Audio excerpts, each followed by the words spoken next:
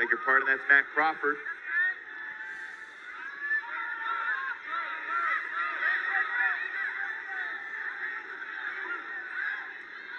Looking for the... A lot of good, a lot of bad here, but it's in the right frame of mind. So when we go back to the beginning, this is how we should be setting up. I don't like how her eyes are downfield here. I would like her just a little bit more upfield and then looking backwards. I think that works out just a little bit better. So when this happens, big fake, now eyes are on this handler. She really doesn't have any idea. She's not able to get a sense of what's going on behind her. She's got to be able to see both, and this isn't giving her a good idea. Beg your pardon. So we got a little cut Matt Crawford. that just beats her up line, and that's not the slow plane we're talking about. We want the opposite. So now we've got next person up. I love this setup, but again, we got the eyes kind of in a weird position. I would like the body position to be opposite. I would like it to be opposite. So a good slow play cuts off the upfield, but then big time bites on the downfield, but is super lucky that this person started looking upfield a little bit too soon. Had she not and saw this, she would be able to put it out to space and the play goes on, but instead forces one, gets D'd, fouled, whatever you would call it. Looking for the... But had an open look. So they're not slow playing, but they're really close to the right setup. Zone rifled it in there. The ideal scenario. This is what we want. I would like, okay, ideal, relatively ideal. We've got this person slow playing right here, making this person look relatively open, but he's able to see both the person and the disc and make these looks look really, really close to open, but not quite. The offense is waiting for just that little bit better cut, a little bit more open. They never get it. The stall count rises, and all of a sudden she's stall 8, stall 9, has to figure something out. Let's replay a little bit.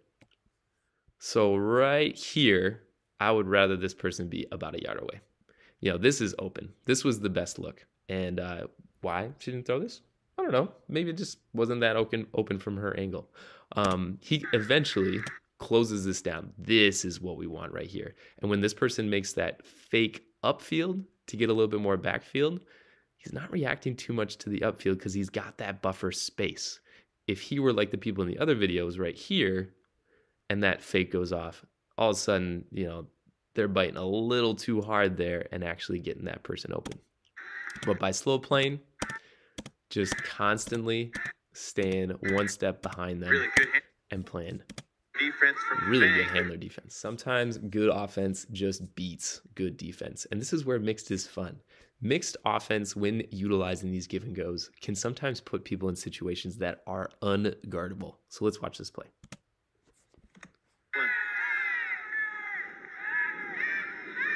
Soft back to Kirkland and up the line and... As this person gets the disc, this handler fakes like they're clearing out, but then just simply cuts under. Just cuts under.